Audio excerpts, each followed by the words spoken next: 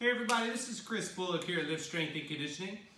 Today's drill we're going to be talking about a variation on the hollow body hold from the floor. So today we're going to be doing a hollow body banded pull apart. It's a little bit of a multitasking drill. It's got an upper body reverse fly and then holding that hollow body, add a little complexity to the drill.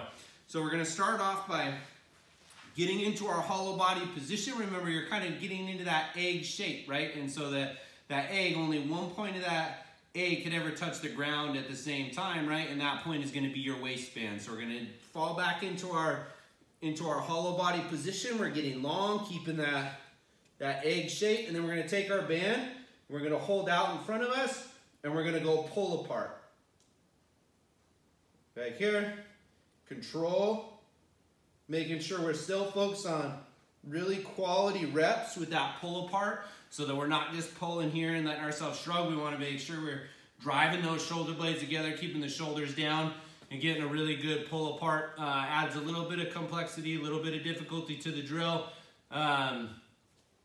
Anyways, really fun variation for that. So go ahead, give it a try, and thanks for watching.